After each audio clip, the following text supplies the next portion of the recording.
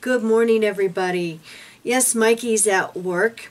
I was in the Beast looking around and I found this. It appears to be Watchtower's very first video.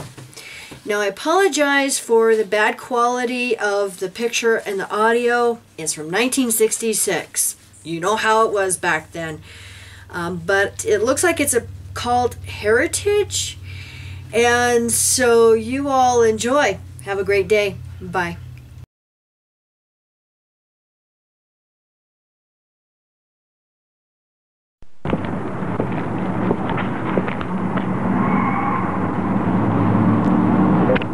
Why is the world we live in a world full of hatred, violence, fear? A world of competition, seeking attention. It is a world seeking pleasure and excitement.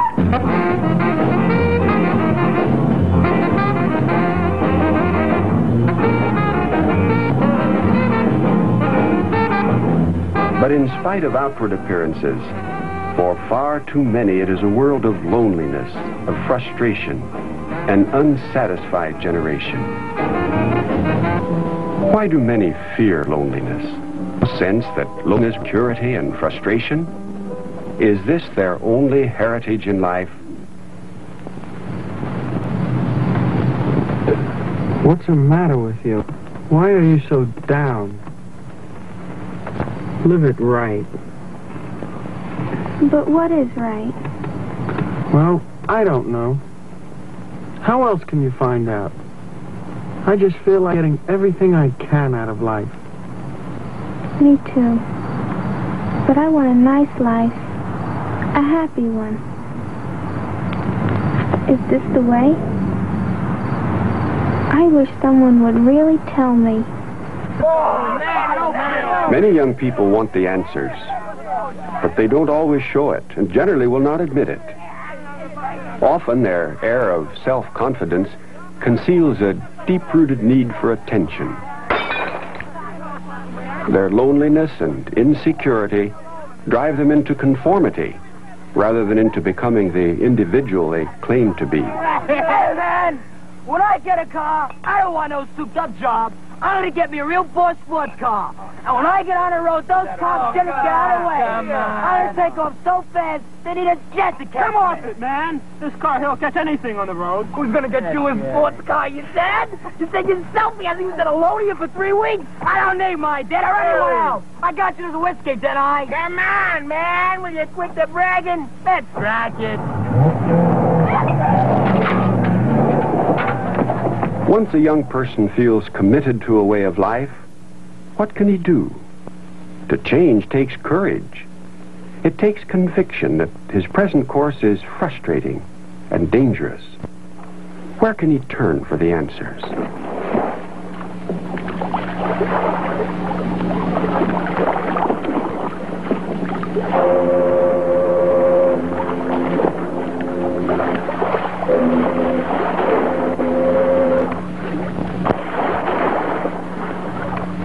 Love was real. How could I know? If my mother had only told me. If she hadn't always made me feel so alone. I'm so mixed up. I can't face it. I'd rather be dead.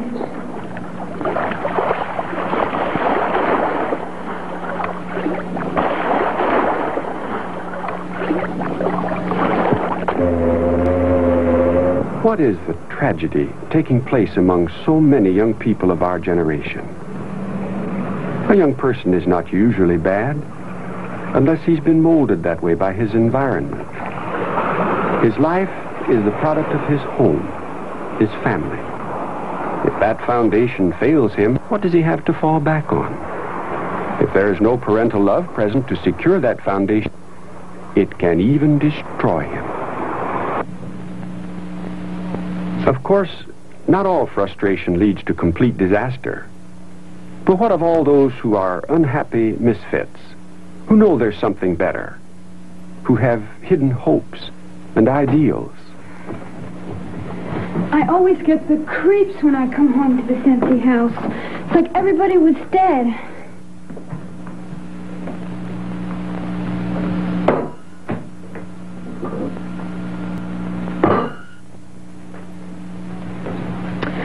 Mother's probably off making an impression someplace at her club. I wonder if Daddy will be home late as usual. I'd almost be glad if he'd beat me. At least he'd be showing me some attention. Maybe someday I shouldn't even bother to come home. Many parents are home. But is that enough? Children need attention. Every day there is an excitement of accomplishment, minor tragedies to meet, and they need someone to share them with. A series of disappointments, separating father and son, can start the child down that lonely road that plunges him into frustration.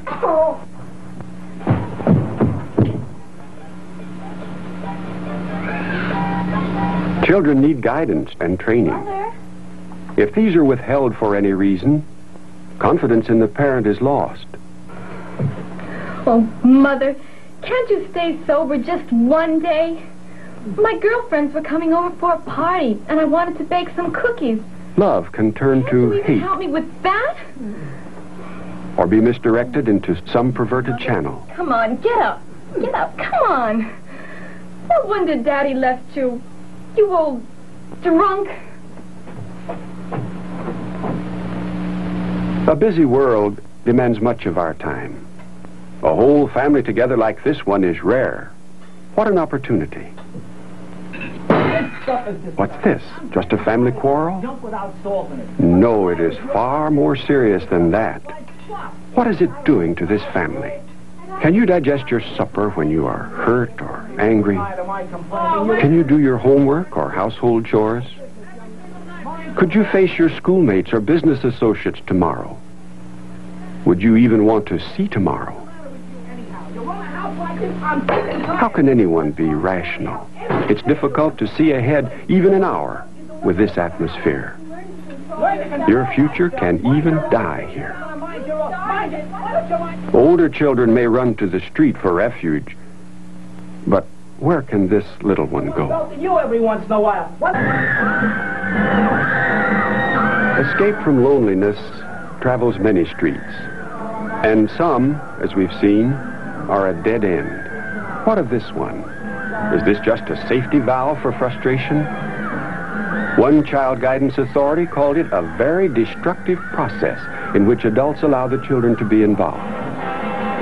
Youth has always tended toward rebellion, but there is a tragedy in this generation's revolt against what is normal. And as the pace increases, the fads become more extreme. Some may seem harmless enough, but the current trend is cause for serious concern. Other generations of young people have rebelled too, but they've had strong family ties, neighborhood ties, national ties. They knew they could always come back home when they got tired of trying to rebel. Today, they don't have these ties to fall back on. Within the next 60 seconds, another family somewhere in the United States will be strained to the breaking point. It is a pattern repeated every minute. And for each home that breaks, there are hundreds more in every community that are merely limping along. It is not surprising, then, that from this heritage, we have a generation of teenagers set adrift, unsure, looking for something, but not knowing what. Many young persons today have nothing to go back to, and it shakes their security. Would you want anyone you know to face such a danger without assistance?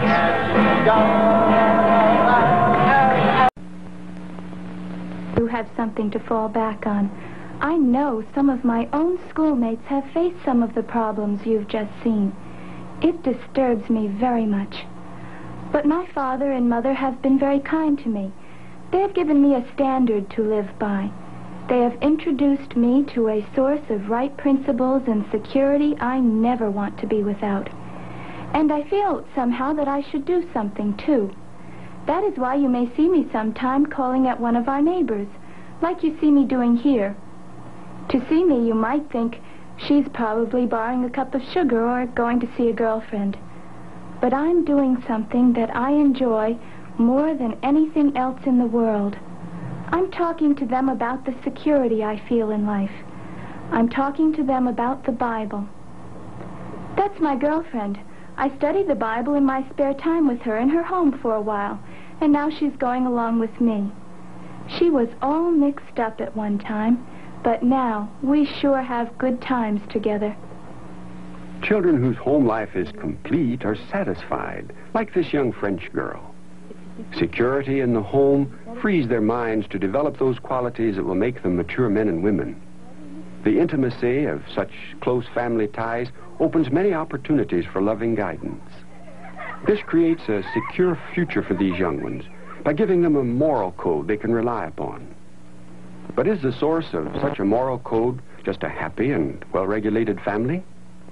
What heritage is it that can give a child the stamina to stand up for right principles, the security he must have for a happy and honorable life? Is it beyond our reach? Bonjour. J'ai le plaisir de participer. This young French boy is talking to a stranger. He's talking about the Bible. Why? Because it is a part of him.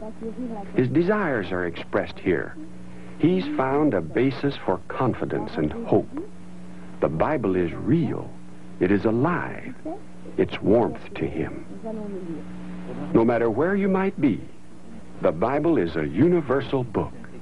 In France, or Britain, or the United States, its appeal is to all kinds of men. It provides a foundation for men from all walks of life, for men of all nations. Following Bible principles builds a solid family foundation.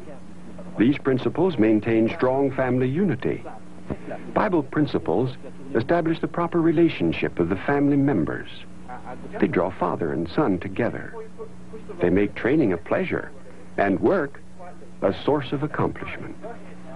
But putting the Bible into your life doesn't mean taking out all the fun. It's really a sharp thing you do.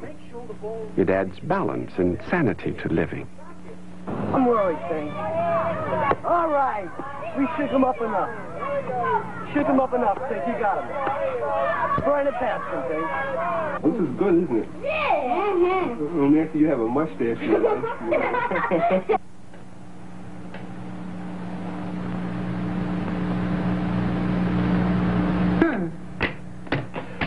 Oh, boy, look at that. There is no substitute for a father and a mother. Children need the companionship of other youngsters, yes, and they need love and companionship from their parents. But they need supervision at home even more. Parents who are interested in what their children are doing usually have children they can rely upon.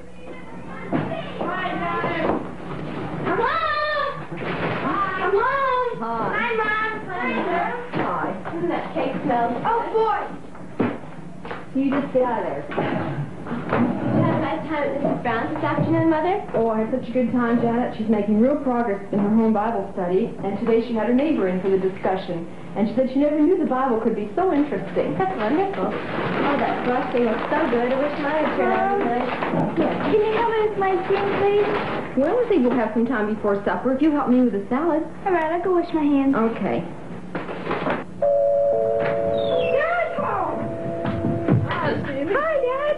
How do you like the airplane? Oh, that's a nice one. Hi, dear. Nice to Here's a have you, present Daddy. for you. Thank you. Maintaining a happy family means maintaining a proper perspective. Children respond to love. They're not ashamed to show loving attention in return. Is this not a reward in itself to a parent with a realistic viewpoint of life? We got home just about half hour before you did. Say, Stevie, how did you make out with that school exam today that you were so worried about? Oh, that. I didn't do bad at all.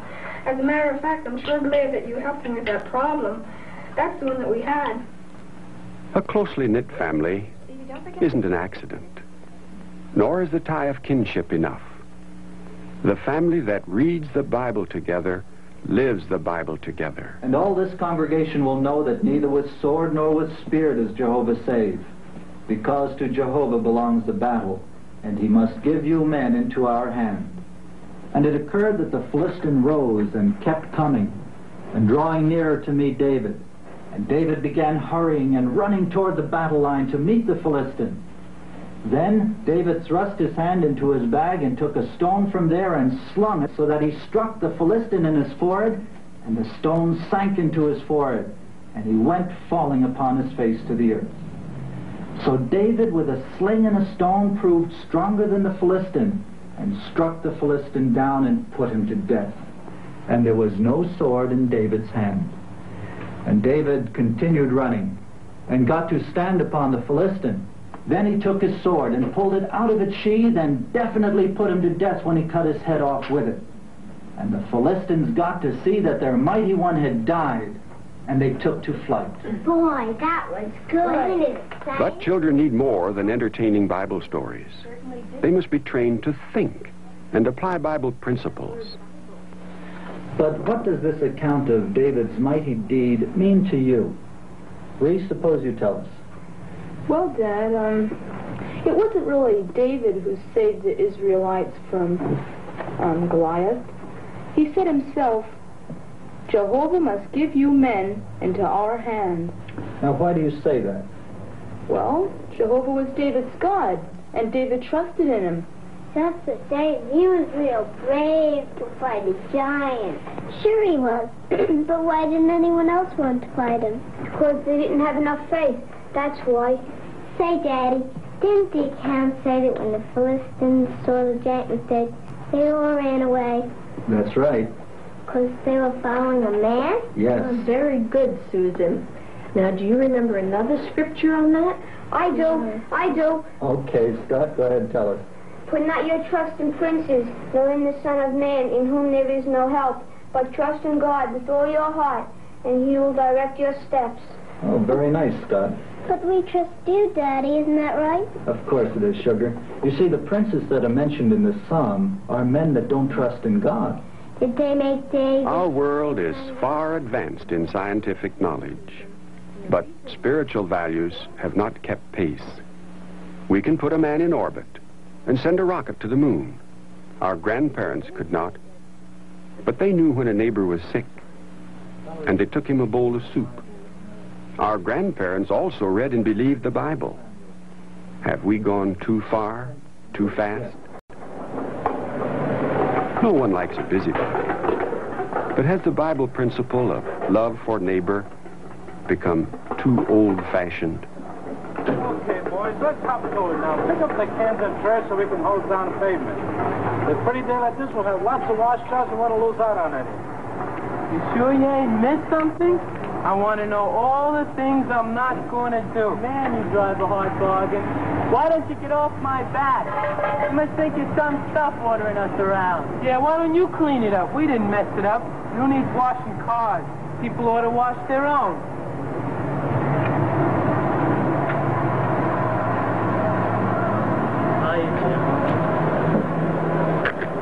I wish someday someone would set my old man straight. What does he think he is, anyway? Joe, I'm sorry, but I sure can't agree with you. I couldn't help but overhear the conversation when I drove in. Tell me, what are you trying to prove? That's your father. Why should you try to hurt him? Ever start to think about the way he feels? He wants a clean station because it means more business and a better reputation. Look, Jim, you don't understand how he's always on our back. I can see how hunchback you are. Seriously, there are a lot of boys who'd like to work here on Saturdays, but you owe your father a lot in life. Yeah, but now, is he really bad? Why, everybody in the neighborhood likes him. He's really a good guy, always helping people out. You fellows aren't really so bad either, so what is all this? Other guys have off. They don't have to work weekends, and they don't get bossed around. You're considered funny if you just take things. It's yes, sir business and all. You consider me funny? You're different. Why? Well, people expect you to be proper. People should expect everyone to be proper. A man has to have... Showing respect for proper authority seems difficult for many young people. There seems to be a sort of resentment against it. Even when parents are sincerely interested in their children and try to understand them, there's often a gap that develops between their thinking. But if an encouraging word spoken by a good friend at the right time can help fill that gap, isn't that the neighborly thing to do? My dad taught me it's good to have concern for one another, and I believe that. Wow, I better run. My mom's waiting. We've got things to do with Dad today. We'll see you fellas around. Hey, and don't leave any of those cans. Bye, Jim. So long, Jim. Well, come on. What are you waiting for? So long.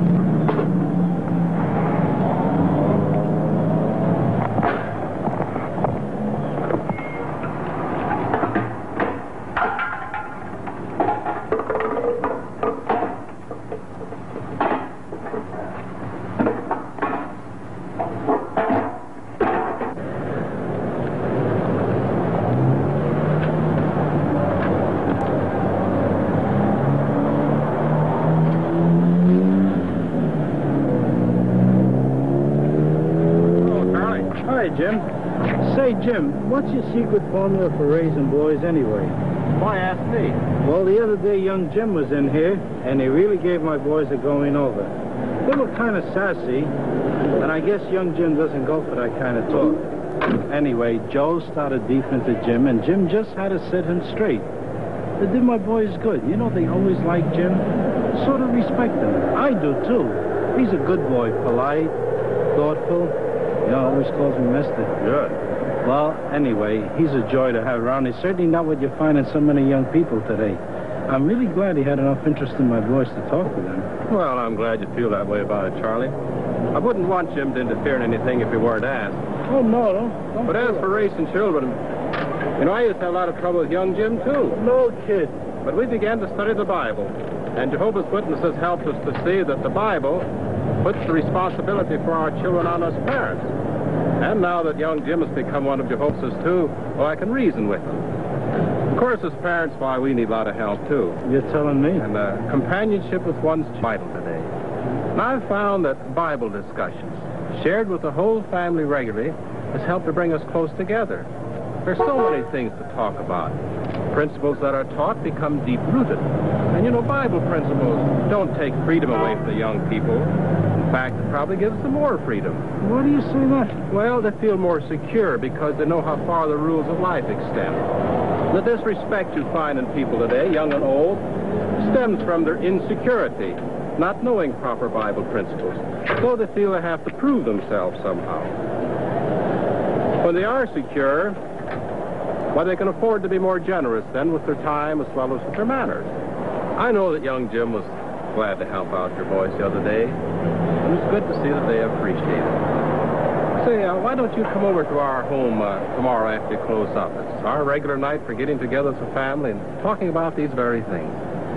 Well, I think I will. Good. In the fast pace of our generation, the gap between the thinking of father and son widens with every decade. It's too great to bridge without a controlling standard that both can accept and respect.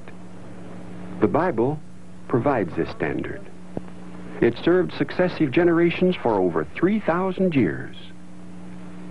Can our generation be so different that the Bible is no longer adequate? A jet plane moves faster than an ox, but the men at the controls of both have the same basic emotions and the same common needs. And neither is sufficient to himself.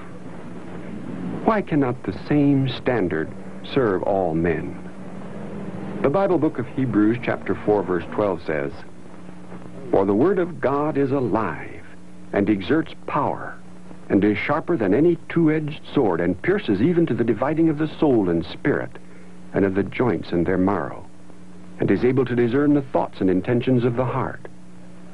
Can a better guide for living be found even in our modern space age? Whenever I'm faced with a problem like that, Billy, I like to see what the Bible has to say.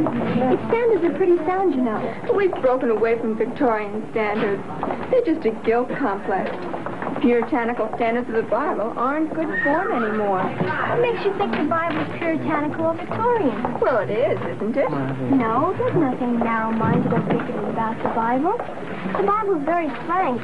That's why Jehovah's Witnesses study it so carefully. But let me ask you, Billy, how many times have you changed your sense of value since I've known you? Well, that's all a part of growing up, I guess. But life's not an experiment. It needn't be anyway. It's true the Bible sets a high moral standard, but did you know that every bad concept of living is discussed someplace in the Bible as a bad example? And I know you don't want to end up the way those people did. Oh, I believe in enjoying life. Hi. Well, so do I, but you don't have to break God's laws to enjoy life. My family really enjoys living. But why isn't the world better then if so many believe in the Bible? Sure, why not? The world doesn't follow the Bible. Don't expect the majority of those you meet to really believe its standards. But you can, because thousands of girls our age who are Jehovah's Witnesses are doing it. And if you do, you'll have something that half this world is searching for and not finding. What do you mean? What do you mean by that? A peace of mind and self-respect. Something half the world is searching for and not finding. Peace of mind and self-respect out of the mouths of children. But the newer generation speaks only what it learns from the older generation. It may be agony and frustration, or it may be security and peace of mind. It may be loneliness and disappointment, or it may be happiness and fulfillment. It may be bitterness and hopelessness, or it may be an abiding faith and confidence in the future. Our young people today face a world that is full of violence, hatred, and loneliness. But there is also to be found security and contentment. As the Bible says, there is no fear in love. Perfect love throws fear outside. This is our heritage and our children's. It can be a happy heritage if Bible principles are taught and followed. But good or bad, its shaping is in our hands. The future of our young people today depends upon us. Their happiness must be our happiness.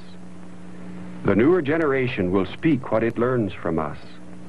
And their lives will be richer and far more meaningful if we secure for them the future that most young people are really seeking. Peace of mind and self-respect.